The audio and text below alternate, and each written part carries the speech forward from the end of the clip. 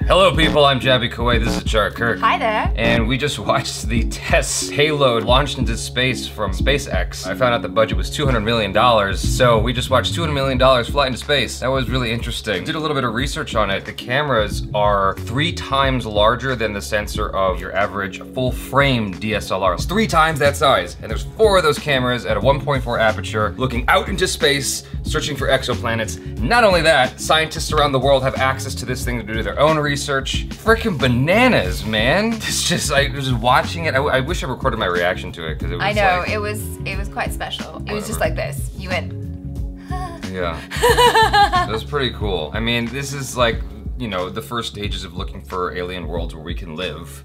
It's just kind of crazy to think about, because I mean, like 99% likelihood we won't be around for that, but like this is the first stage in that direction where we can live in planets that are really far away. basically, we are now living a sci-fi movie. Yes. Like this is awesome. This is Star Trek First Contact. Now we just need some Klingons. Was it Klingons? I'm not Vulcan. Sorry. I'm not a Trekkie. I just watched the movies when I was a kid. I apologize to Trekkie fans. Yeah, that's what's next. Some humanoid-looking aliens coming down and saying live long and prosper and sharing their tech with us. I don't know if it's on Elon Musk's agenda to figure this out, but like they gotta figure out how to stabilize wormholes, and then like we can get to those exoplanets. Like, it's cool in theory to like find these exoplanets that are super far away, but it's like the length of time it takes to get to the closest exoplanet. This is exciting.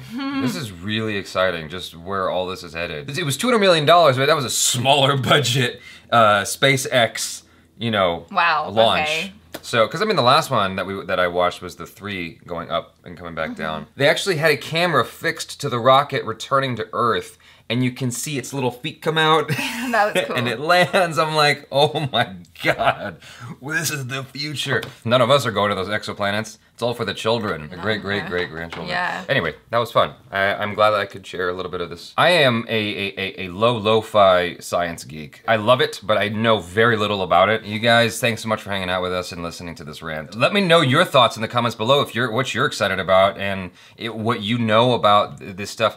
And yeah, just things. Say all the things that you want to talk about. This is a place where you can just dump your nerdy happy thoughts. Thanks so much. I'm Jaby Koay. This is ACHARA KIRK. Peace out.